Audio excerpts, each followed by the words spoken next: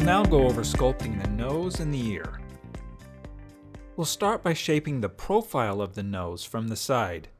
Select the Move brush and pull the nose to the correct shape.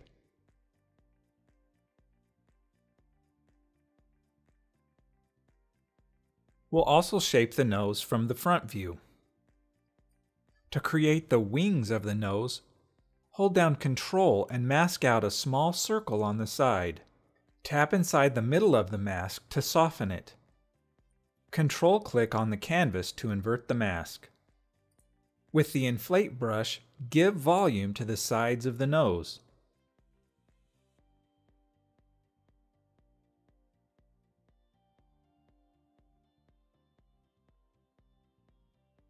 With the Dam Standard brush, define the edge of the nose and make a small line describing the nasolabial fold. With a young character, make sure you smooth this out really good, or they'll look old.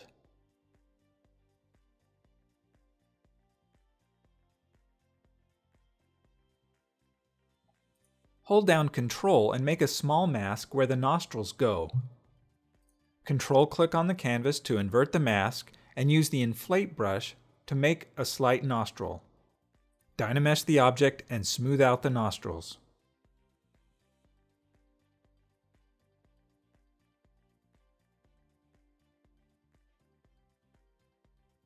Use the Move brush to shape the nose. Be sure to look at it from the side and also the front.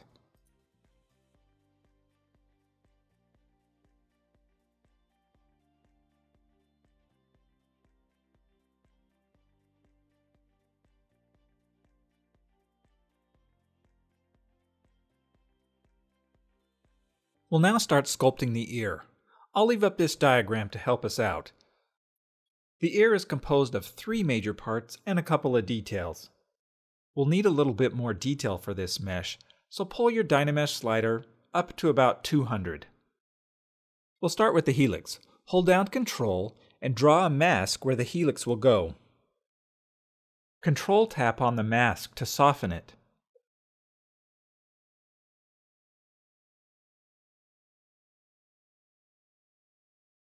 Use the Move brush to pull the helix out from the base of the ear. Use Dynamesh and smooth out the area.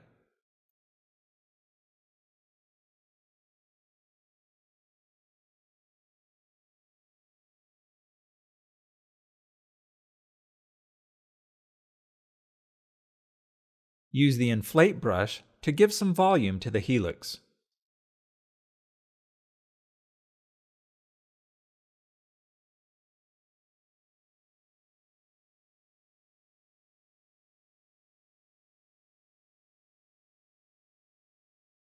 Mask out a small area where the lobe will be. Invert the mask and use the Move and Inflate brush to create the earlobe.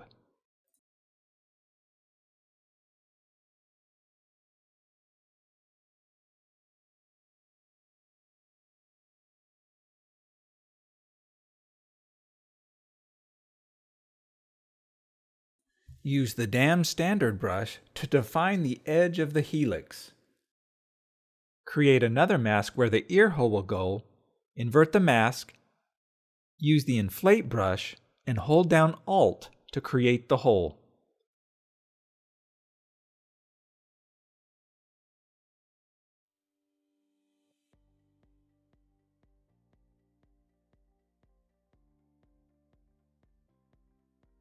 With the Dam Standard brush, define the front of the ear and also the edge of the helix.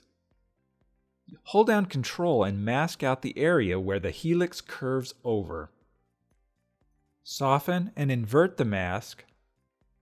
Hold down Alt and use the Inflate brush to create the edge of the helix.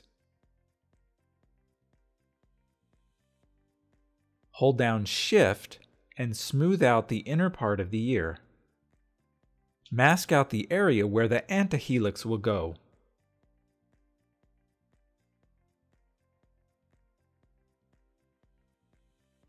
Use the Inflate brush to give the antihelix some volume.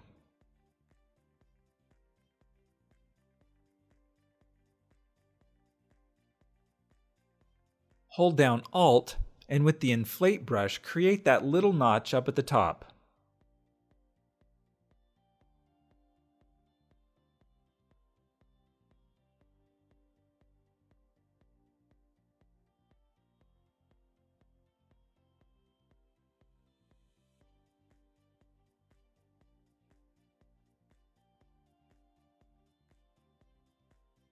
Use the Move brush to pull out the tragus and the anti-tragus. Feel free to Dynamesh your object at any time that you have a major change in form. Now use the Move brush to shape the ear, and the Dam Standard brush to pull out any details.